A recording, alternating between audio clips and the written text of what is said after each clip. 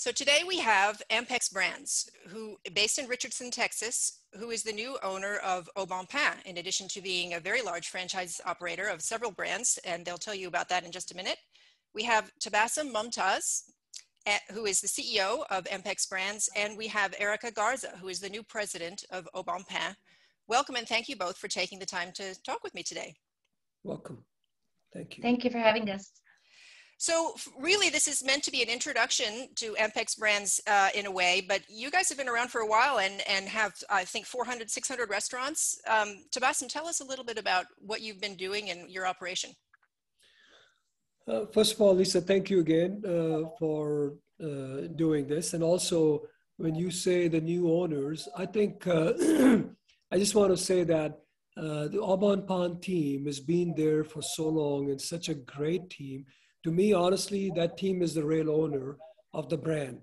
We just happen to be a part of that transaction, and we are now, yes, owning Au Bon Pain as Ampex Brands. So again, I mean, I have the utmost respect for the team when we met the team over there, and we simply think that really that is the real owners. But going back to Ampex Brands, we founded Ampex Brands in 2005.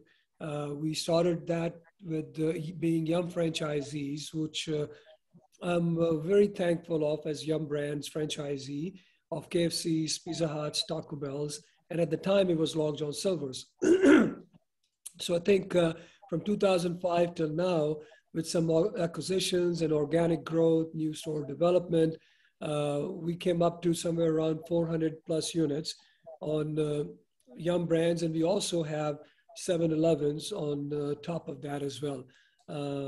Looking at Ampex Brands today versus Ampex Brands when we just started, I honestly think it's the team that we were blessed with to acquire and build and grow along with the line and the time that we are today as. So it's all about how the team kept on helping us growing. So Ampex Brands to me is all about the team.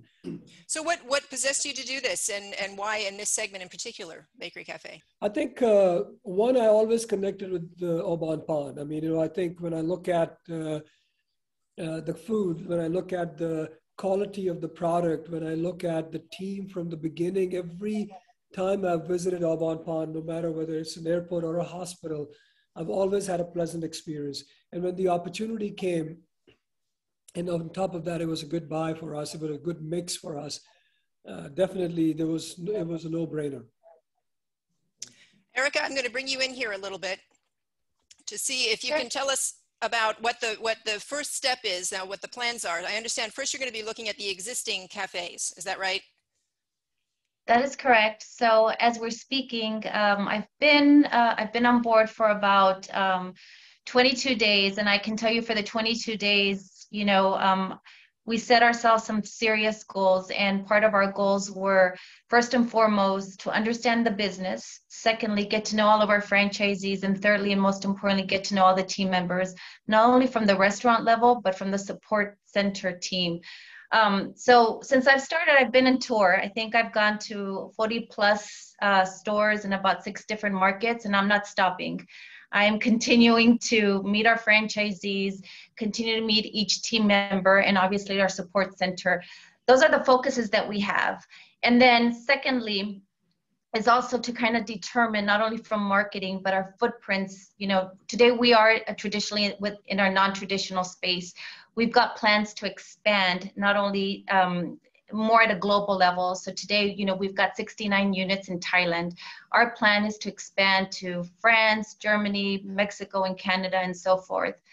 But also to explore different footprints as well. The non-traditional has been great to us, but we're looking forward to whether it's ghost kitchens, whether it's setting ourselves in a different platform, a different look and feel, but also menu innovation. So there's a lot of things that are currently that we're discussing and that we've got obviously as goals. But to start off with, it's just really important for us that we start off with our own teams and our franchisees and keep moving forward. And like I said, I'm not stopping. I'm continuing to go on tour and do the very best that we can with the new team that has equipped the business.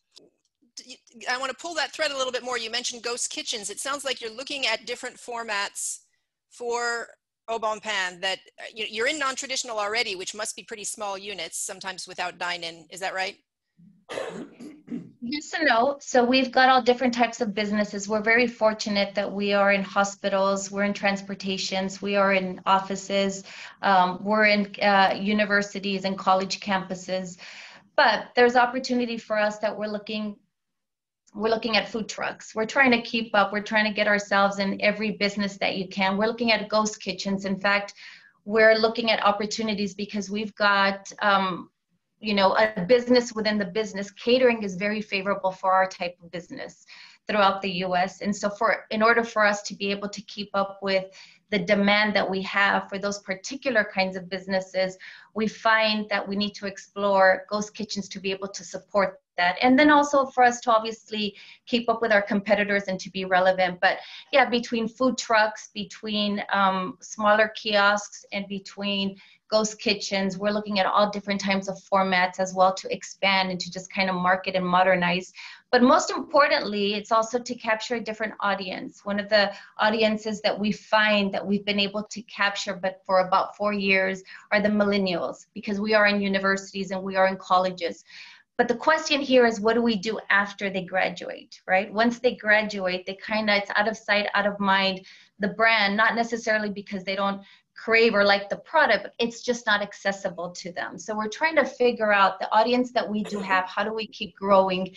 And then the audience that, that we currently do not have right now, how do we capture for them to be more accessible? And we find that food trucks and ghost kitchens, at least today, is probably going to be a good solution for our business. So as we speak, more to come, because we've got some great things that we've got in planning that will be coming your way. So more to come, and that's what I can share today. Is there a chance that you might look for more acquisition at this point? Oh, always looking for acquisitions. You are? Acquisitions bring a big smile on me.